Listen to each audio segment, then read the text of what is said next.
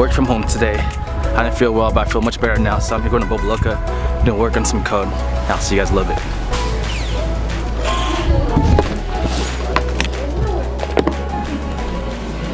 Thank you. What is up, YouTube? I hope everyone is doing well today. Today's video is going to be kind of different. As you guys know, that my channel isn't a normal coding channel. It isn't a normal channel that just talks about code all the time. And so I'm very humbled and I'm very thankful for this opportunity and everyone out there who gives me the support. Because of how much my channel's been growing, I've been getting a lot of people, boot camps, coding websites, companies that all have to do with teaching code online. But as of right now, I'm currently transitioning from a front-end developer to a back-end developer. I don't have a lot of experience in back-end. Because of how fast and my company is growing, and because of how many clients we're getting, and because of how busy I am, and because I'm the main front-end developer at my work, in result, I haven't been able to do as much backend as my technical director wants me to. But now, let me tell you something. Me, I'm someone that has absolutely no experience in back development. Fortunately, I've had the opportunity to get my feet wet in backend development.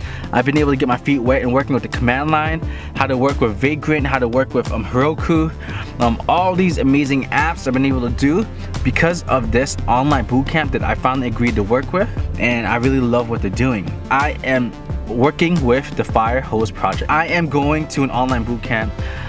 The Firehose Project, they actually ended up contacting me and they asked me, Chris, you know what, we really like what your channel represents. We really like how you're really all about code and you're open to learning different languages and you're really building a relationship with your community. And so they contacted me and I told them, you know what, but how about this? Give me a while to go through one of your courses. And I told them, just let me go through one of your courses. It might not be quick because I'm pretty busy, but let me go through one of your courses, let me build something with it, and then I'll do a review on it. And so they did. But before I get into the app that I made, before I get into what they've actually allowed me to make through one of the courses, let me talk about something first. First of all, what I want to talk about is the perception that so many people out there have about boot camps. The perception is this: if you go to a boot camp, you'll get hired as a developer right away. No, that's not true at all. And what do I mean by that? Wait, Chris, this boot camp, online boot camp is sponsoring you and you're saying going to boot camp doesn't guarantee that you'll get a job. Man, you are the worst person to make a video for them. What I mean by that is this: just because you go to a boot camp does not mean that you will become a developer or get hired right away. You have to find the right boot camp. It can't just be any boot camp. Just because a boot camp is really big, just because they seem like they have a lot of students, doesn't mean that place is good.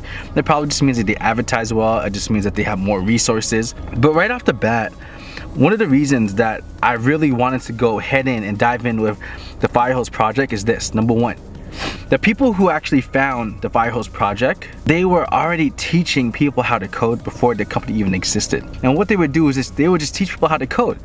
And as they were teaching people how to code, how to learn Ruby, how to learn Ruby on Rails, how to work with frameworks, how to learn JavaScript, how to become a developer, what people would constantly do over and over and over again is that they would go to the owners, the founders, and they would say, hey, have you ever just thought of starting your own bootcamp? Like, people would go to them over and over again saying, wow, you guys are really good at teaching. Why don't you start your own school? Teach people how to code. You shouldn't just be here. Then boom, that's why they have the Firehose Project. The Firehose Project isn't like other boot camps out there. What I like about them is that, unlike other boot camps out there, the Firehose Project gives you two ways to learn. You can learn either as a full-time student or a part-time student. You can either go all out full-time and learn how to code through their courses online, which you will have access to people who can help you in the community as well. Or if you're working full-time like I am, you can go through the part-time course and gradually increase your knowledge as a developer and get better that way too. Either way is totally fine. That's one of the reasons that I agreed to work with this bootcamp, simply because they give you an opportunity to learn and to learn well. What I want to talk about next is this: who should attend a bootcamp and who should not. The people that should attend a bootcamp are those who just want a structured way to help you get into a new career path. For example, I'm not disciplined enough to teach myself code. I'm not disciplined enough to keep myself accountable in learning code, because what can happen is that maybe I'll be on fire now, but a couple months down the line, I'm gonna stop. Or I don't want to just have to read all these books hoping that I'll find the correct path to get a job as a developer. I just want to know how to become a developer right away. to get me straight into that. And not just that, you know, I have the funds, I have savings, or you know what, I could take a small loan and dive into something if it's really gonna help me out. Then if this is you, if you're one of those 3 things that I just mentioned, then bootcamp is for you. First of all, people will be like, Chris, what do you mean bootcamp? Chris, you taught yourself code through another website.